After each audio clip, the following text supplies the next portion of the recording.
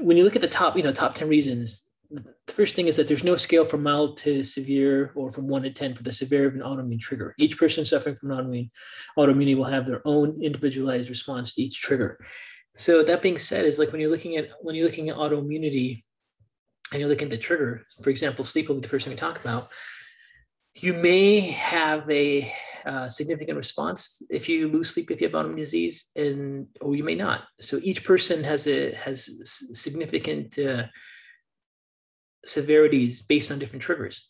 So there's one thing is when you look at people that are suffering from autoimmunity, even the same autoimmune disease, and even within the same family members with the same autoimmune disease, for some of them, a dietary trigger could be substantial. For others, it could be a lifestyle trigger.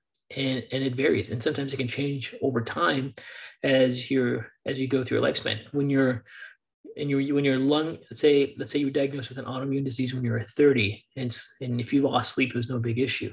But maybe you're 45 now, and now if you lose sleep, you definitely have a trigger for your autoimmune disease.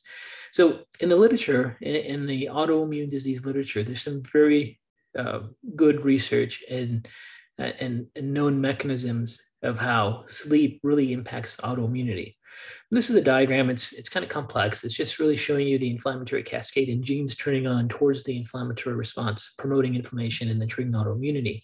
But one of the things to understand about autoimmune disease is you have to really look at how sleep impacts you.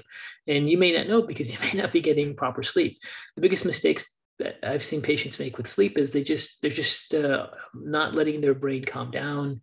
They're still on their computers, they're still on their phone late at night, and this really doesn't allow their brain to rest.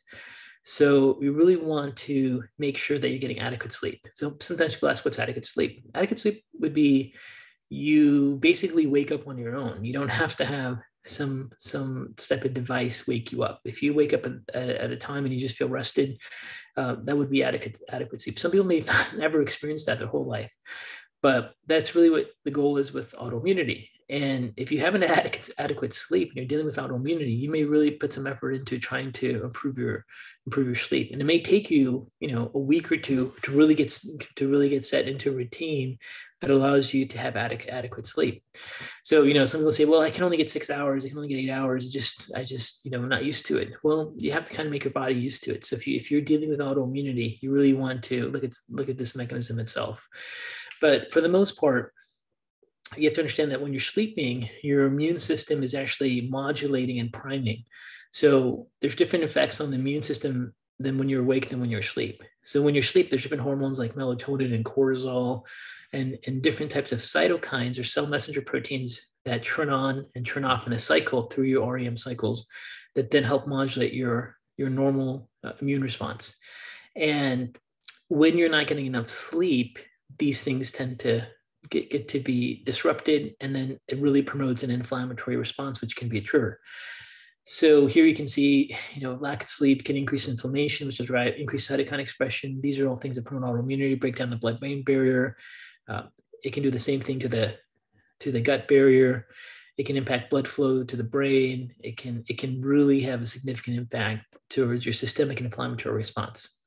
So, if you're dealing with autoimmunity, one of the things to think about is not just focus on, let's say, your diet only and gluten. This could be a big deal for you, and it's something you definitely want to invest in some time in.